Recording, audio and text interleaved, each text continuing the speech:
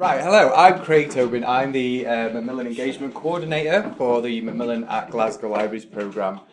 I'm going to talk to you today about a few of the Macmillan programmes in Glasgow and how we've approached social media and how it's been essential in our promotions and marketing campaigns as well.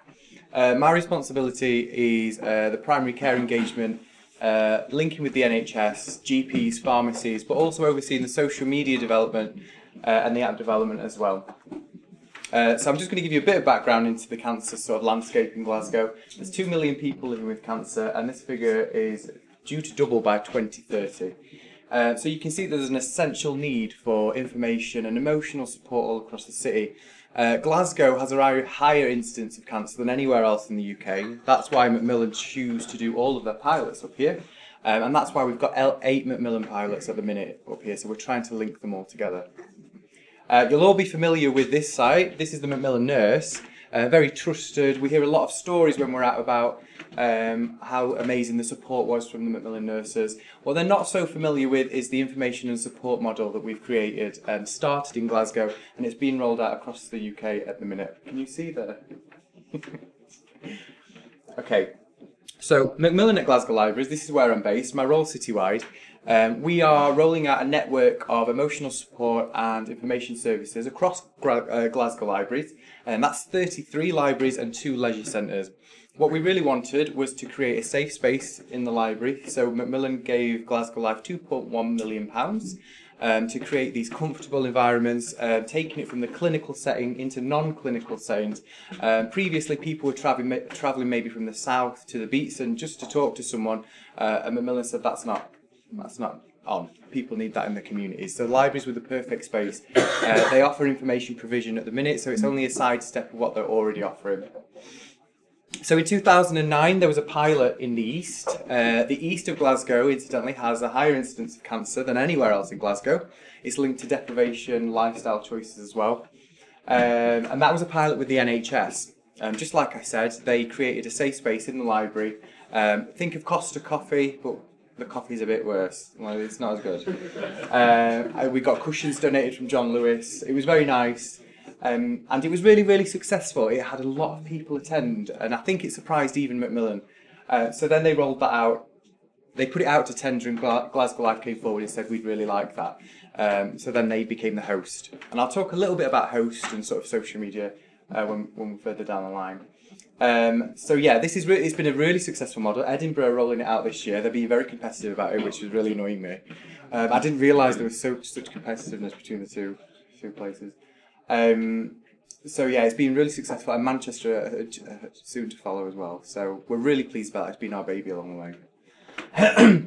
It's the first time in the UK that we've had volunteer-led services, and I think this is where my role comes in, and where social media has come in terms of linking sort of health professionals. Previously, it's always been clinical. There's never been a volunteer-led service, so we've really had to build trust with those healthcare professionals, and we're still doing it now. It's not something that's happened overnight. We've really, really had to badger at that. We've got, I think it's 18 drop-in services, and the rest are information points. So where there's one in close proximity to a drop-in service, we've just opened an information point.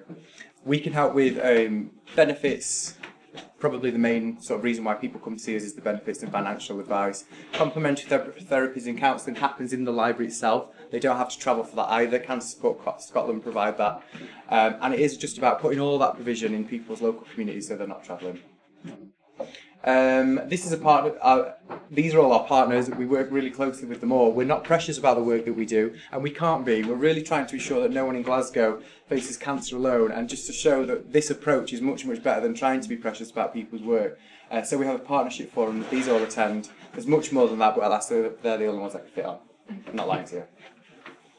As I mentioned, 8 Macmillan programmes offering a network of support. We have practical support volunteering, which means people go into the homes and give people a bit of respite should someone just need to nip out while our volunteers sit with someone.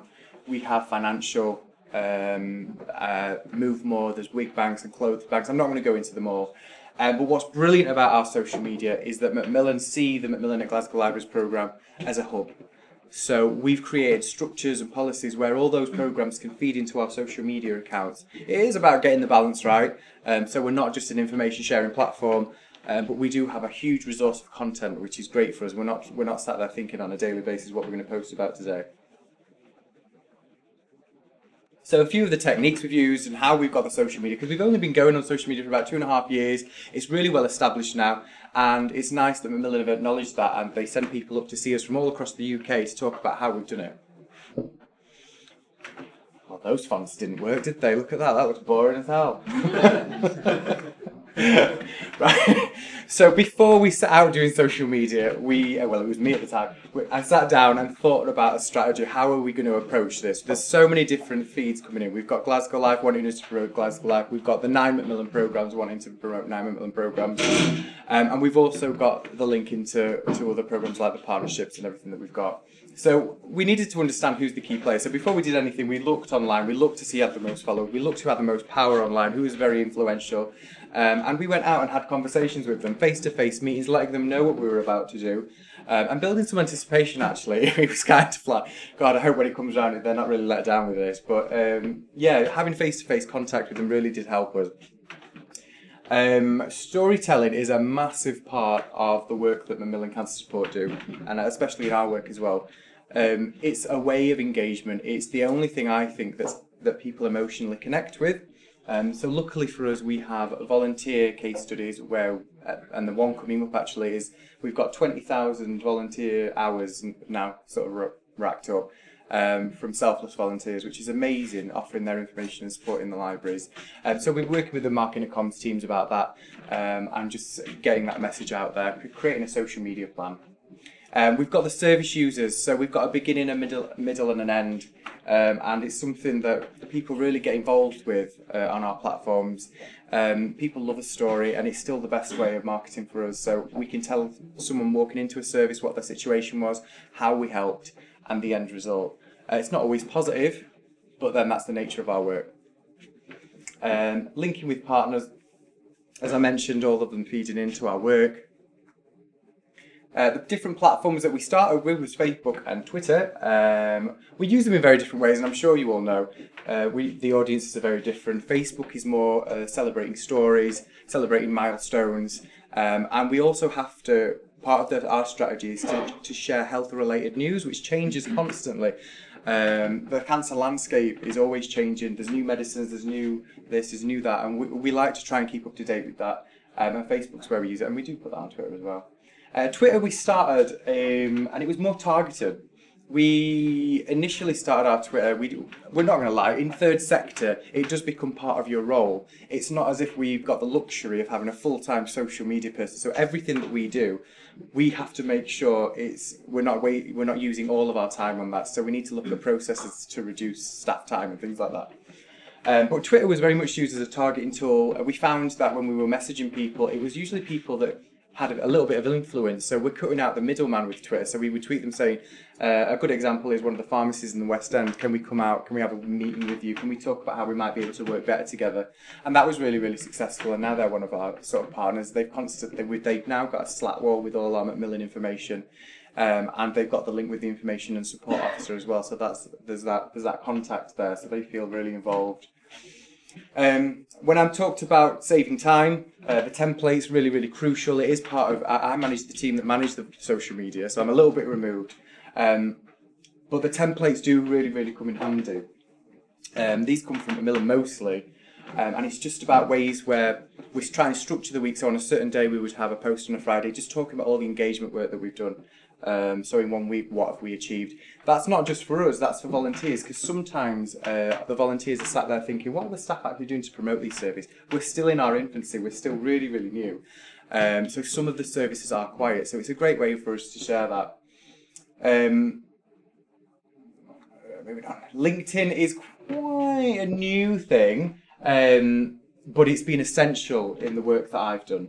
When I mentioned earlier about on Twitter, we were targeting people of influence who could make the decisions, who could meet with us and start something special. That was brilliant. But LinkedIn seems to have taken it to the next step. I wasn't allowed to start one for Macmillan at Glasgow Library, so I just went ahead and did one for my personal. And that brings me back to sort of hosts and Macmillan expectations. So we are managed by Glasgow Life and funded by Macmillan Cancer Support, which is a very strange setup. Both have very different views on social media. So one of the sort of, not struggles, but one of the most difficult things was to try and balance that out. Glasgow Life is very corporate, sometimes quite dry, a bit of a lack of personality, whereas Macmillan are really, really keen to share those stories, to create personality, to really get your viewership up, really get that engagement going, treat it as conversations as opposed to just information posting constantly, which no one's going to engage with. So it's getting that balance right. Where was that? LinkedIn. So what we can do with LinkedIn is put in NHS, you can go to a department. So for us, oncology, brilliant. We can look down the list of the people that work for NHS in oncology and we can send them a message. Now, you'd think no one will get back in touch with us, but actually, and I think because I'm linked to Macmillan on my page, it's a trusted brand.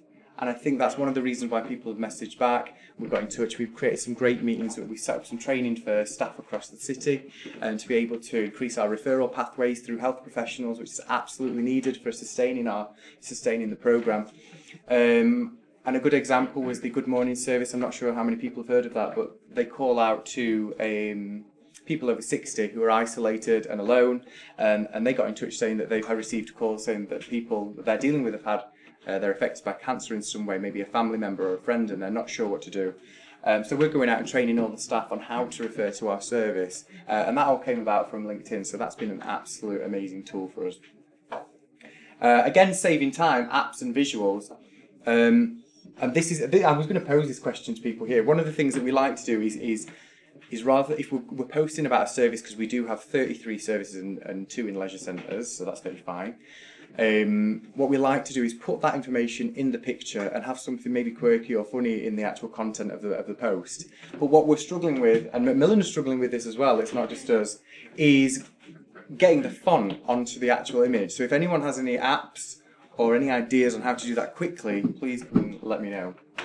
Other things that we've done to try and keep audiences engaged is the question and answer sessions. We're in a lucky position. We have the Macmillan nurses, we have NHS Inform. So from time to time, Macmillan say to us, do you want to host a question and answer session on this type of cancer? We're going to send you this nurse. And they do send them over, and it's just for an hour, and people can post questions. It might not be a nurse, it might be a benefits advisor. But they come over and they sit with the social media and they answer the questions there. So it's just a way of changing up what we're posting out. Our partnership work, when I said we're not precious about the work that we do, our partnership forum is really, really big. We've got about 40 different organisations on there, from Prostate Cancer UK, Breast Cancer Care, Roy Castle Lung Foundation, all coming together to share best practice. And it's really, really good. And that happens, I think it's once a quarter. But if they can't attend what we do, and I'm sure you're all aware of it, we stream it over Periscope, so people can view it even if they're not there. And it's been really successful for us. We've had a lot of great feedback about it. And when I mentioned sustainability, all of this work, all of the work that we're doing has to be sustainable. So at the end of our programme, the Macmillan funding is pulled, so the staff members are pulled out, and libraries will be continuing this. That's the plan.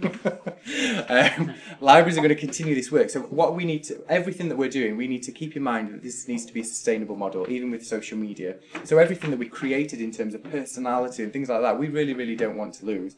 So I'm sort of meeting with the comms and marketing team about that, trying to create lists, because we're all over the city. It's a citywide programme. We've created lists for each area, northeast, northwest and south, just for a way to make it sort of foolproof, as opposed to these are the key organisations that need to be sustained for the future. So that's the continuing work now. We've got 18 months left to hand this over. It's quite scary. Anyone got any good examples of that kind of thing, please come and talk to me, because it would be great to know.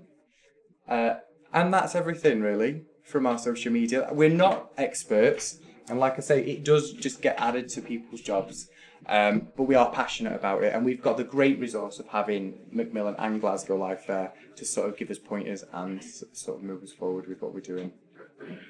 All right. Thanks, man.